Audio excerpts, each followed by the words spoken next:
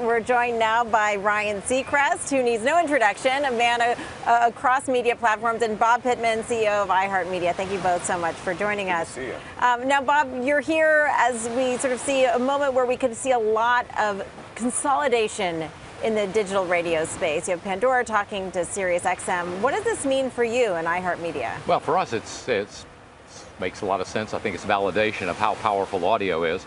You know, we sit atop it all. We reach 91% of Americans every week. We reach more people in the U.S. than Google or Facebook, and all the other audio players are much smaller. But I think it's an indication that people want to get in the audio game, that there is something happening here. And you look at radio, actually, as opposed to going down, radio's actually been adding listeners to broadcast radio. Digital listening just adds on to for us. Now, iHeartMedia has been struggling with debt issues, with your debt load. Do you think you need to sell in order to survive? No, I think at the end of the day, we have a fantastic operating business. The operating business does almost $2 billion in OIBDAN. Now we spend that money to service debt, but the operating business had 16 straight quarters of year-over-year revenue growth. It's pretty good. Look at the other players. But we do have, this is one of the last of the big LBOs. It's got a lot of debt on it. And the good news is that we're addressing that now. Now, Ryan, you're involved in pretty much every part of the traditional media business. You have your radio show, you're co-hosting with Kelly Ripa, you produce reality TV.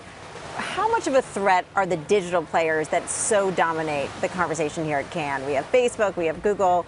How much are they a threat to your business? I don't feel that they're a threat to the business. I think that we actually can be allies with them in a way when we're creating content. You know, one of the great things about being here for me, being involved in so many different platforms, but iHeart being the priority, is that I'm delivering messages for a lot of the brands that are here on a regular basis to the audience. And it's effective to sit with the CMOs to hear exactly how they want that message delivered and how we can do it with a great partnership and fluidity in terms of getting feedback once we're delivering their message. And so you have a presence on Snapchat, Instagram, Facebook, Twitter. Which is the most valuable for you to get your message out there? I look at the sum. I really believe, the reason I subscribe to being on the air in the morning on the radio and also on television and digitally, I think that it's the sum of all parts game.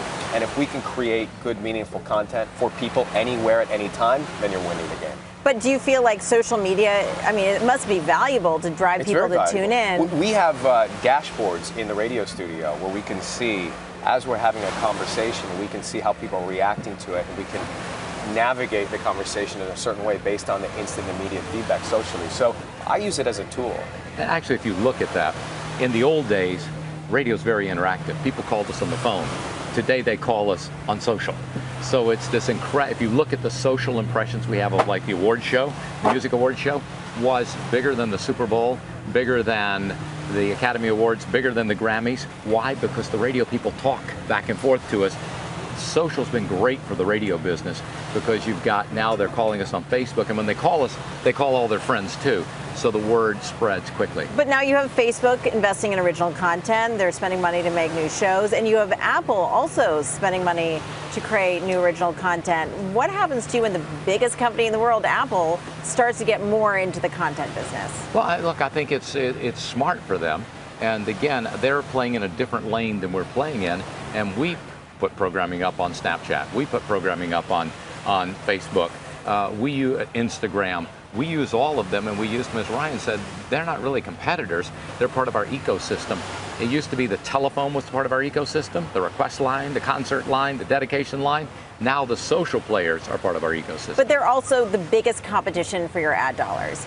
Google and Facebook are the ad behemoths. They dominate digital advertising. Why should an advertiser go to you when Google and Facebook have this insane reach? Well, first of all, I'd say they dominate advertising. I don't think it's limited to digital. And why do they come to us? Because we do something unique. What we are in radio, whether it's digital or broadcast, is we're people's companion. The reason they come to us is not for a program. They come to us because they hang out with us. We're somebody's best friend sitting in the empty seat next to them in the car every day. You just announced you're going to be selling ads with Fox. No one's ever sold TV and radio ads together, but so why do they have to do it now? Well, because I think we've all got this data set now. And before, I think what Facebook and Google taught us is that those data sets are wildly important to advertisers.